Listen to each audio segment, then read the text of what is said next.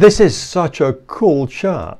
It was in the Wall Street Journal last week in an article that warned strong economic growth could be a problem. Well, there's always something to worry about. Journalists love to find negative spin. That's what makes news.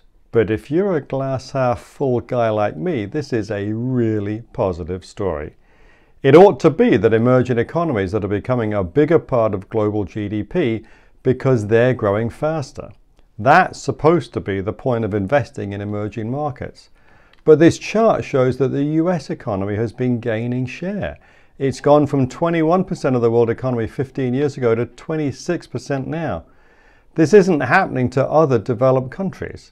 The EU is steadily losing share, and so is Japan. What is it that makes America so exceptional? It's many things. It's the ease of starting a new business.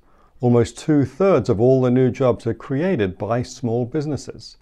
We have the world's biggest capital markets. We have a culture of being an entrepreneur. When I started SL Advisors in 2009, people were excited for me. It was easy to open and operate an account and to sign an office lease. It's easy to start a business, but hard work to make it successful. This is another area where Americans are ahead. We work about 3% more hours than the OECD average of rich countries. That's about 10 extra days a year.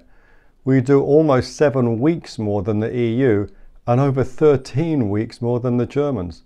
We're willing to take more business risk in America.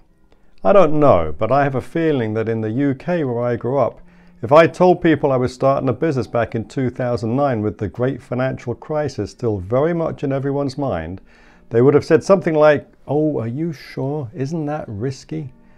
In America, people wish you luck. We have all these advantages, but I also think our energy sector has been a big factor. The shale revolution, with its horizontal drilling and fracking, really began to take off about 15 years ago. This extra supply of oil and gas has helped keep energy prices low. This has helped draw manufacturing here from other countries. Climate extremists have tried, but so far they've failed to impose the type of masochistic energy policies here that have turned out so badly for Germany. Anyway, China burns over half the world's coal. Just from this, they generate 22% of the world's CO2 emissions. There's not much point in implementing policies to lower emissions if the world's biggest emitter is still increasing theirs. So when I looked at that Wall Street Journal chart showing America increasing its share of the world economy, I thought it was fantastic news. It's something for all of us to be proud of in this country. There's much more going right than going wrong. The chart shows it. If you're interested in learning more about the energy sector and interest rates, then don't forget to subscribe and follow us on LinkedIn and Twitter. Our handles are in the description box below. To find out more about what we're thinking, you can sign up for our twice-weekly blog at sl-advisors.com. We always love to hear from you. So if you have any comments or blog ideas, please leave them down below. I'm Simon Lack. Thank you for watching this video.